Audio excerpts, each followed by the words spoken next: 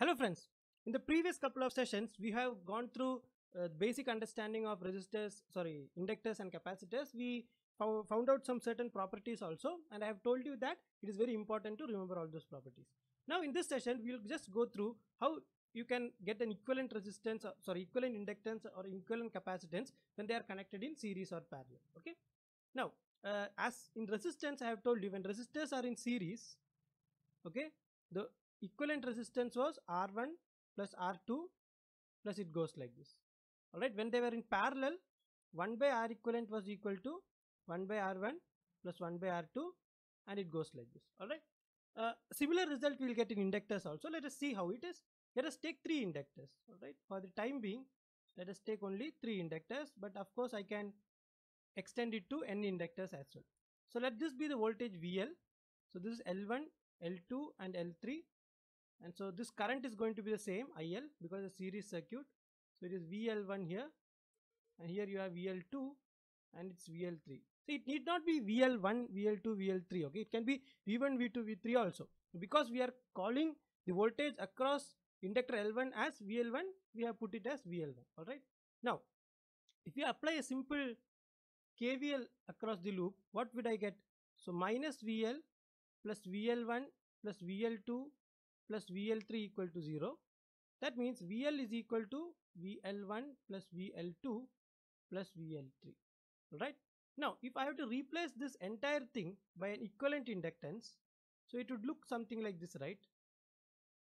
So it will look like L equivalent, and this voltage will be VL and this current will be IL. Therefore, this voltage here will be L equivalent DIL by dt. And what is VL1? VL1 has a current IL which is passing through it, right? And the inductance is L1. So it is L1 DIL by dt, and this will be plus L2 DIL divided by dt plus L3 DIL3 DIL divided by dt. Because IL is same for everything, it comes as DIL by dt for everything. So you can cancel the IL from both sides. That means we will get L equivalent will be equal to L1 plus L2 plus L3. In this case, we have taken only 3 inductors. So L equivalent in case of n inductors will be L1 plus L2 plus L3, and the list will go on. Okay, it is very similar to the resistance case also. It's very easy to remember, right? Now, next is inductors in parallel. So inductors in parallel. So let me take a current source here, IS, and let me connect 3 inductors in parallel. So 1, 2 and 3, and let this voltage be VL. Because it's a parallel circuit, everything will have the same voltage, right? So let this be IL1, this is IL2 and this is IL3, and let me label the inductors. This is L1, L2 and L3. So if I put a KCL at the node, KCL at node 1, let me call it 1, node 1, I will get minus IS plus IL1 plus IL2 plus IL3 equal to 0. That means IS is equal to IL1 plus IL2 plus IL3. You can get it directly also. Alright. Now, what is the value of IS? You know that VL is equal to L divided by dt, right? Okay. So I is equal to 1 by L integral of VL dt.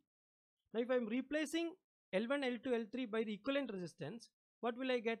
I will get IS to be equal to 1 by L equivalent integral, and the voltage is same for everything. So VL dt equal to, now this will be 1 by L1 VL dt, because VL is common for everything, right? I'm just writing this equation in terms of L1, L2 and L3, plus 1 by L2 integral VL dt plus 1 by L3 integral VL dt. So that means 1 by L equivalent is equal to 1 by L1 plus 1 by L2 plus 1 by L3, and this is for 3 inductors. Now if I am having n inductors, it will be 1 by L1 plus 1 by L2 plus 1 by L3, and it goes on. So inductors equations are very similar as compared to the resistors. All right. Now let us take capacitors. So capacitors in series.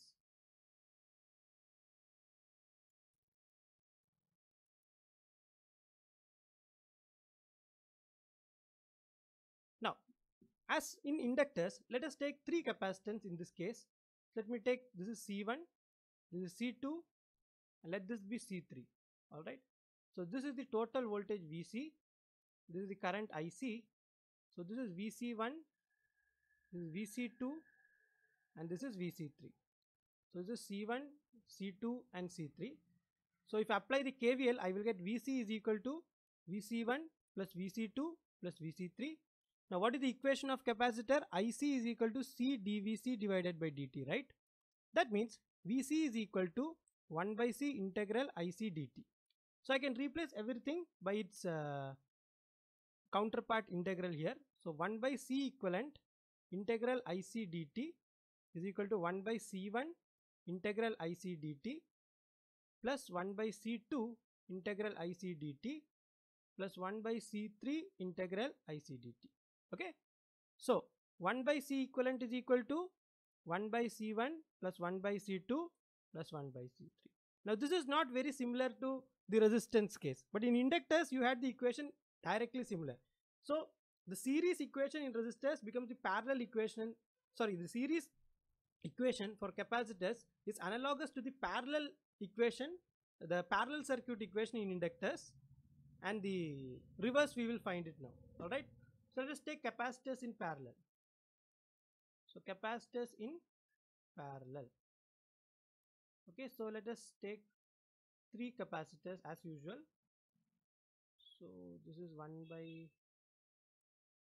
let me put up a current source here. So this is IC total. So this is C1, C2 and C3. Let me just call this is IC1, this is IC2 and this is IC3. Alright. And this voltage is, let me call it as VC. So if you apply a KCL, I will get IC is equal to IC1 plus IC2 plus IC3. Okay. Now what is the equation? IC is C dVC by dt. So I'll put C equivalent dVC by dt because voltage is now constant for everything. So this is equal to C1 dVC by dt plus C2 dVC by dt plus C3 dVC by dt. Okay. So C equivalent will be equal to C1 plus C2 plus C3. And if you have n number of things, you will have just to add them. So the capacitors in parallel have a similar equation of inductors in series. Alright. Now let us just combine all these things now. So resistors, inductors and capacitors. Okay. So if you have three resistors in series circuit, so R1, R2 and R3. So the R equivalent,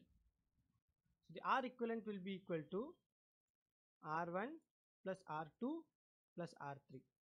Alright. Now if you had a parallel circuit,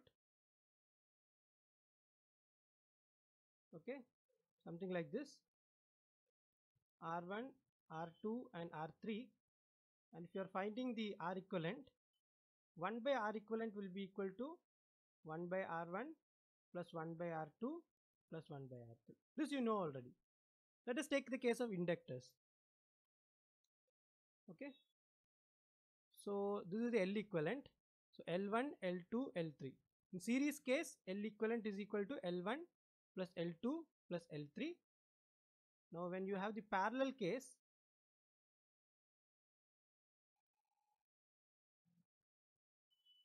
okay, so this is the L equivalent. So L1, L2, L3. So 1 by L equivalent is equal to 1 by L1 plus 1 by L2 plus 1 by L3. Alright. Now let's take the capacitors. Series combination of capacitors C1, C2, C3, and you are finding C equivalent here. So what is the equation? 1 by C equivalent equal to 1 by C1 plus 1 by C2 plus 1 by C3. Alright. And if you have a parallel combination,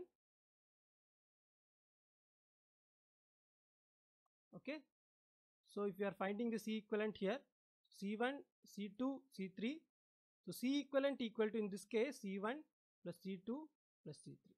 Okay. So this I have put a comparison for you so that you can see how the variation is there between the series connection of inductors and series connection of capacitors. Make sure that you remember this very well. Inductors are very similar to resistors, but capacitors have a little bit different equation. The equation for the series connection is same as the parallel connection of resistors, and the equation for parallel connection of capacitors is similar to the series connections of resistors and inductors. All right. In the next lecture, we can do some problem in this aspect, because in competitive exams, I have found that they usually ask this particular concept, some simple numericals out of this. All right. I hope you have enjoyed the lecture. Please like, share, and subscribe this video for motivating me, because I love your motivation, and I'll see you in the next lecture. Thank you.